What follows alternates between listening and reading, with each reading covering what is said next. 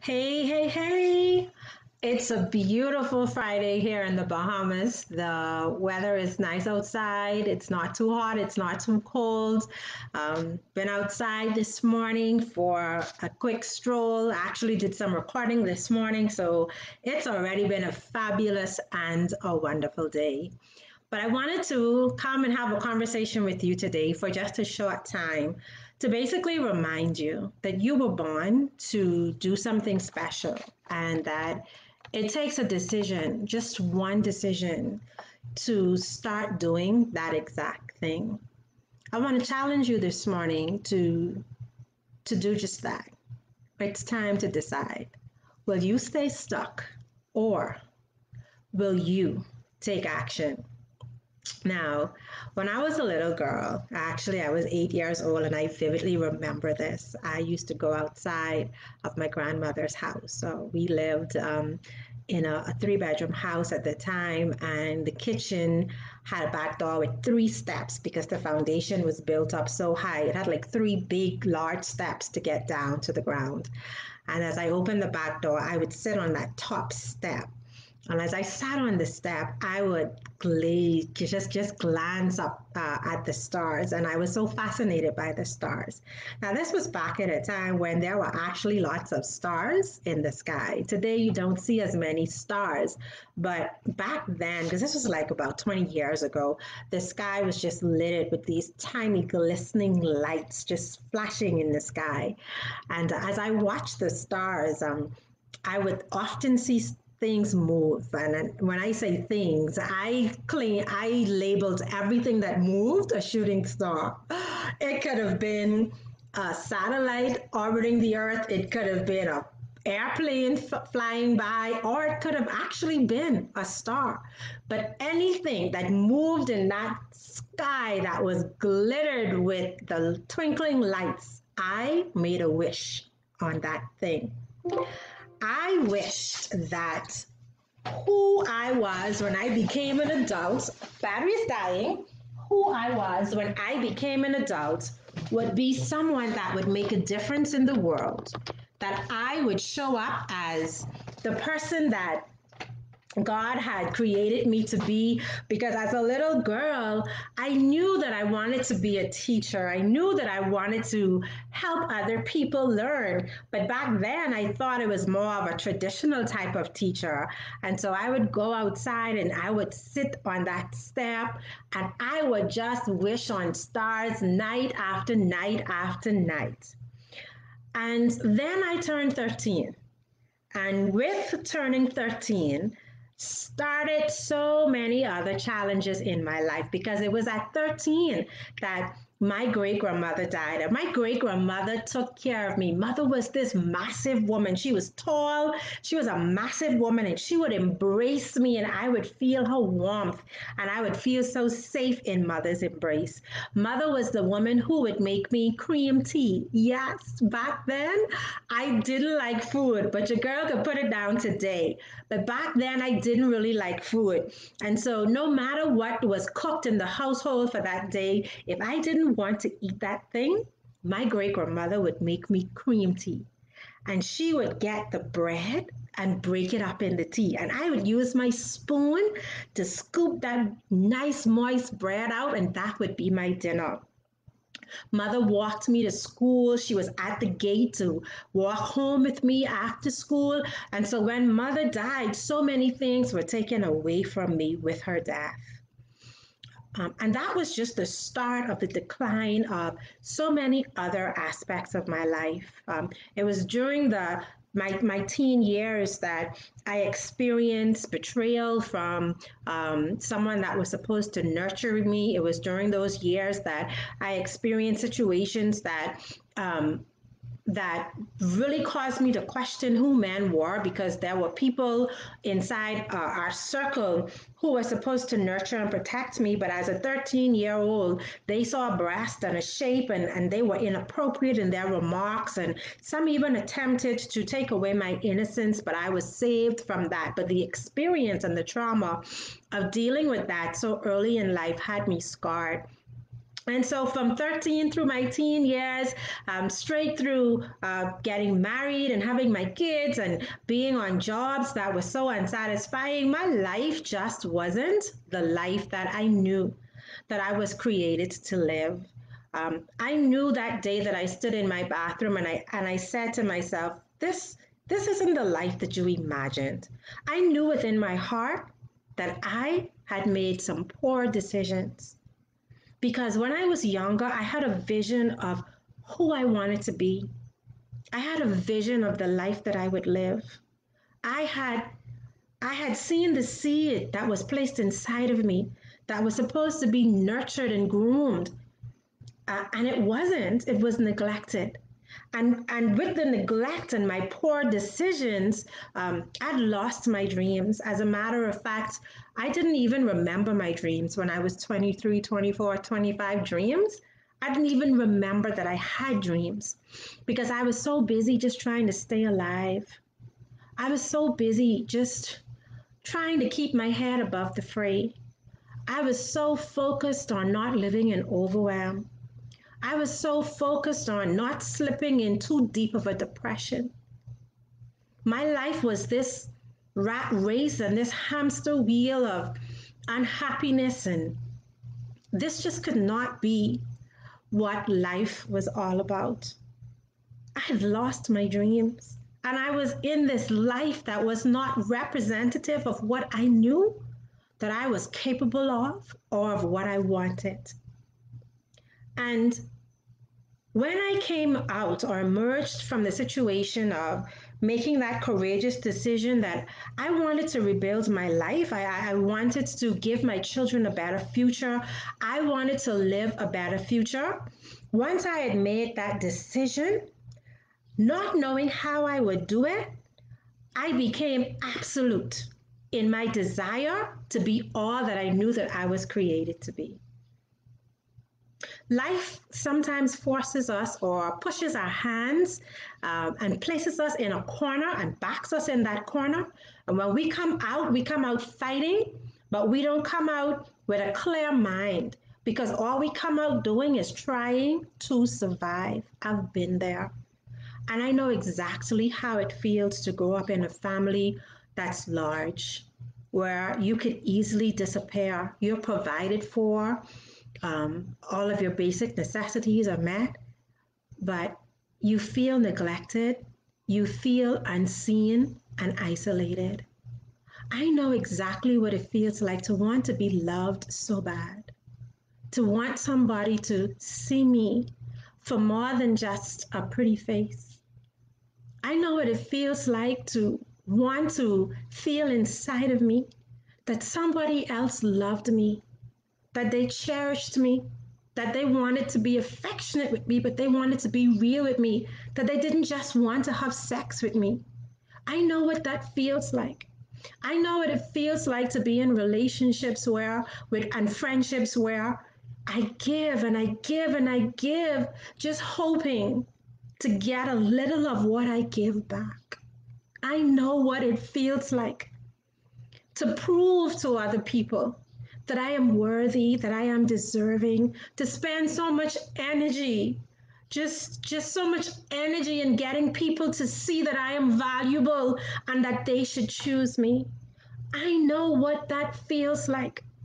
I know what it feels like to be an overwhelmed single mom, doing her best to feed, educate, nurture, and care for two children who made mistakes, but made mistakes with good intentions, and good intentions really don't count. I know what it feels like for your children to hold resentment towards you because you did the absolute best that you could do, but it wasn't the best that they required. I know what it feels like to take my paycheck and pay all of my bills and have $50 left over to carry me to the next pay period. But I also know what it feels like to know inside of you that that is not the life that you want for you or for your children. I know what it feels like to know that there's a gift inside of you. There's a dream inside of you. There's a life that you want to live, but you don't know how to do it. You don't know how to get out of the rat race. I know what it feels like. But I also know what it feels like to harness your power, to reach out and grab your power and reclaim your power. I know what it feels like to stand in society and live my dreams, regardless of who says what. Whether society approves, family approves, or anybody else approves, I know the satisfaction of knowing that I approve of who I am and what I am doing. I know the satisfaction it feels like to know that I am doing everything that God has called me to do. When I go to bed at night, I can go to bed satisfied that I am living the purpose that has been placed inside of me. And I know exactly what it feels like. I know what it feels like to use the broken experiences of my life, the experiences that should have shackled me, the experiences that should have killed me, the experiences that should have kept me down. I know what it feels like to be victorious in sharing those experiences and allowing other people to see that the past doesn't have to be the future and that we have the power inside of us to break the shackles, to unleash ourselves, to recreate ourselves, and to live the life that we envision for ourselves. You were born to do something special and you can't get rid of it. It's nagging you.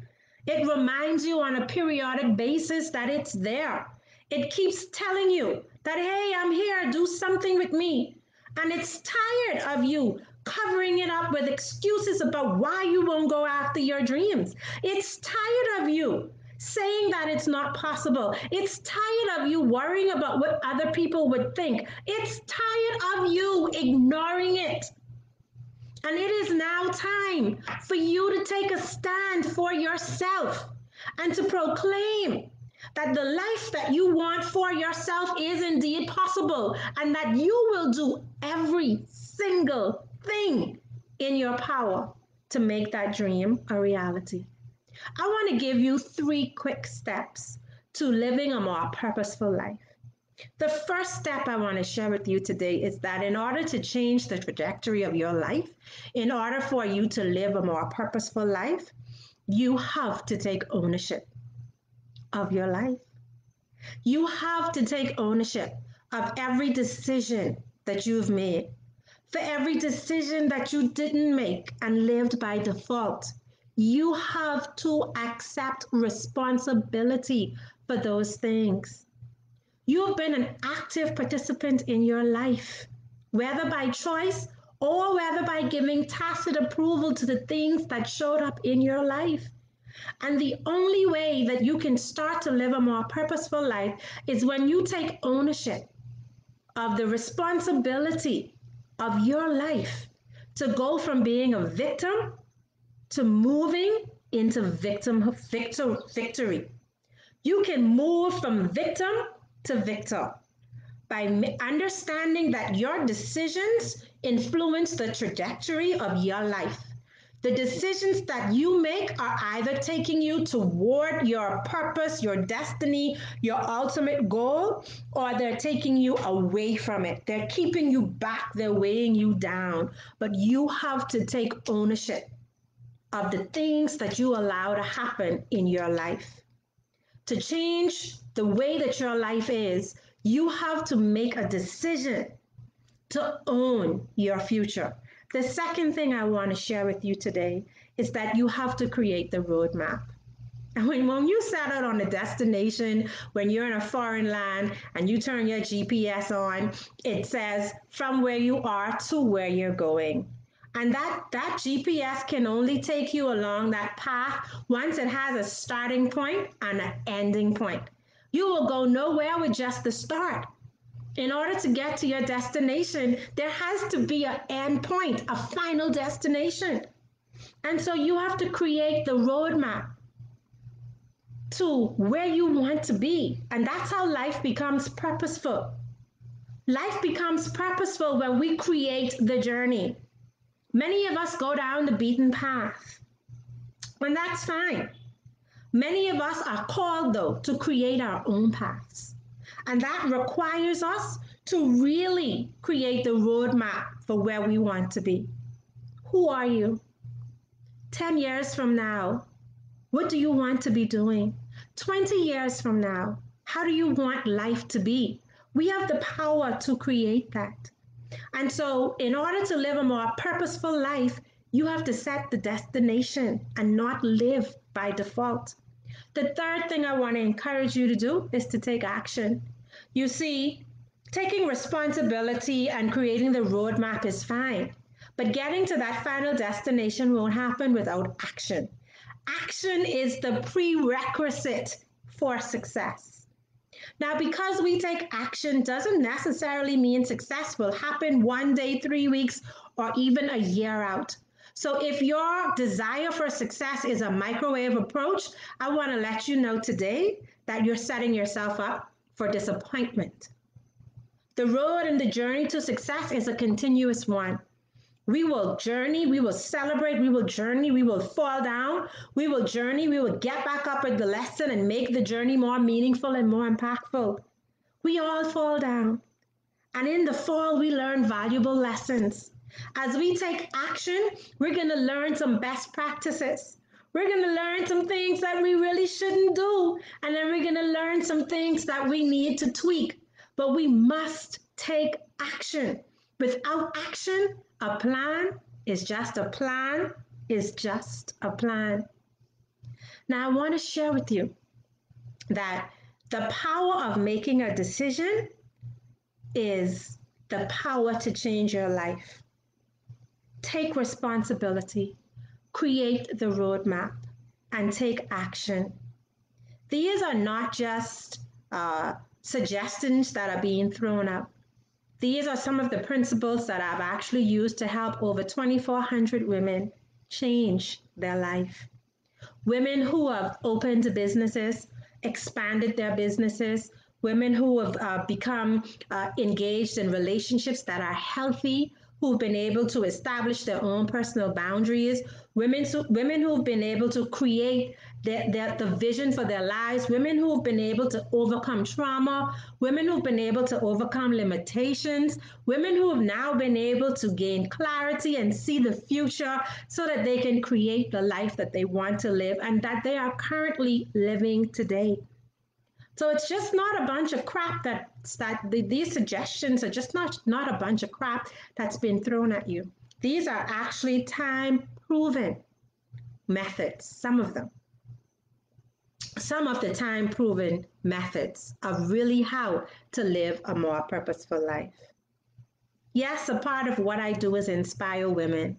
A part of my platform is to use my life stories to help women see the possibilities that exist and to help them realize that the past does not dictate how glorious your future could be because we all have skeletons. Every single person on this earth has a skeleton in their closet. Some of their skeletons are open in the public and some of them aren't. So don't allow the judgment of other people to cause you to act or not to act. Stay focused on being the very best that you can be because regardless of what has happened in your past, your future is still bright. And it doesn't matter who has told you that you aren't enough. It doesn't matter who's told you that you're not deserving, that you're not worthy, that your dreams are not possible. It doesn't matter. What matters is what you believe. I believe that my transformation was possible. I believe that my future was possible. I believe that the life that I wanted to live, the man that I wanted to marry, the home that I wanted to have, the career that I wanted to have, I believed that those things were possible and I went after them wholeheartedly. But inspiration will only carry you so far. There comes a time when you have to decide to stop just being inspired and to now take the motivation that the inspiration has given you and to take action on your life. So I want to offer you my personal invitation to jump into my free workshop this coming Monday, February 8th. Come and let's talk about 6 ways for you to take ownership of your life. This is an unconventional workshop where we're going to really look at those limiting beliefs and you're going to walk away with 6 ways to overcome those beliefs and to create a foundation that you can begin to work on and to work with to build your best future. Your best future is not just cliche. It's not just a cliche statement. Living your best life has become a social media phenomenon. It's just become one of those buzzwords. It's just become one of those things now that when people say it, yeah. That's the response. Yeah. But I want you to know that I am living my best life and it's not a cliche. So if you're really ready to embrace living your best life, I hope to see you inside my workshop Monday, February 8th at 7 p.m. Come and let's talk about how you can live a more purposeful life.